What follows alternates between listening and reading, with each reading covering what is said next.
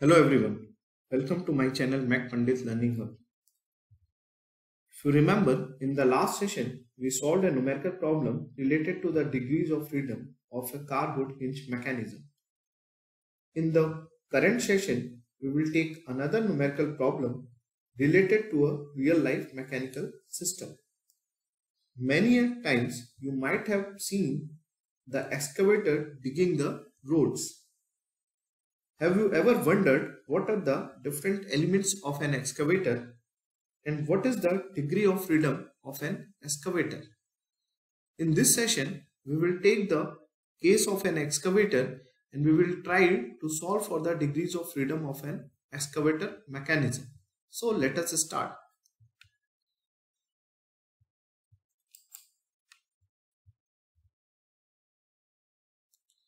Here, you have been shown a front loader, which is an example of an excavator only. Now, we are interested to calculate the degree of freedom of this front loader. So, as I mentioned before, the first step in calculating the degree of freedom is to draw the kinematic diagram.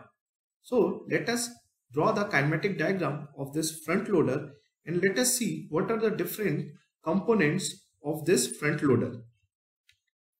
The figure on the right hand side indicates the kinematic diagram of the excavator.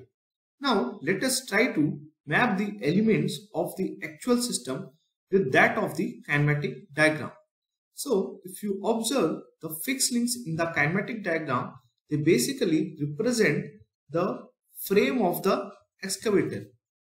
The black solid line along with this particular link, this is basically represented by the hydraulic actuator of the excavator. So the hydraulic actuator is nothing, it simply consists of a piston rod and a cylinder arrangement. Now this particular link, it is represented by the boom of the excavator. So this structure which you are seeing here, this is generally called as boom of the excavator.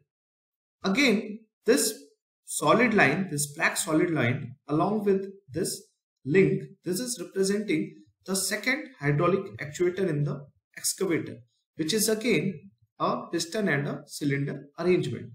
Now if you observe carefully, the remaining links, that is this solid line, they are being represented by these two structures in the excavator. So one is here, another one is somewhere here. Now this particular link, it is being represented by the bucket of the excavator, which moves in a specific fashion to perform different operations such as digging of the soil and lifting of the soil. Now let us try to calculate the degree of freedom of this excavator. So again we will start counting the number of links first. So let us start with the fixed link itself. So let me name this fixed link as link 1. This will also be named as link 1. Then let me name this piston rod as link 2. Then let me name this hydraulic cylinder as link 3. Then we will go to this boom, which will be named as link 4. Then we will again name this link as 5. Then again we will name this link as 6. Then again we will name this link as 7. And again we will name this link as link 8, and finally the bucket, it will be named as link 9. So if you observe, the total number of links in this excavator mechanism are equal to 9. Now the next step is to count the number of lower pairs in the mechanism. So again we will start with the lower pair which is close to the fixed link. So let's start with this lower pair. So again this is a simple revolute pair, so we will name it as 1R. Then we will go to this will be named as 2R. Then we will go to this revolute pair, this will be named as 3R. Similarly this will be named as 4R, this will be named as 5R, this will be named as 6R, this will be named as 7R, and again this will be named as 8R, 9R. So one can argue that why I am counting two revolute pairs here. So if you observe that this is nothing, this is a ternary kinematic pair where 3 links, link 6, link 7, link 8 are connected. So one ternary kinematic pair, it is equivalent to 2 binary kinematic pair. So that's why it will be counted as 2. Now after having counted the number of revolute pairs, if you observe carefully, there are 2 prismatic pairs also in this kinematic mechanism.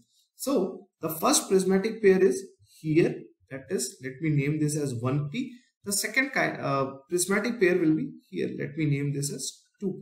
So if you observe carefully, the total number of lower pairs in the mechanism are basically equal to 9 revolute pairs plus 2 prismatic pairs, that is equal to 11. Now the next step is to simply use the Kutchbek criteria to calculate the degree of freedom. So we know that Kutchbek criteria is given by f equal to 3n-1, that is 9 minus 1, minus 2j, that is 11. This will become equal to 24 minus 22. So f will become equal to plus 2.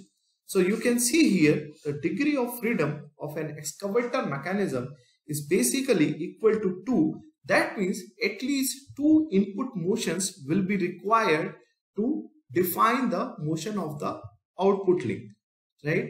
So with this, I would like to stop this session here and hope to see you in the next session. Thank you.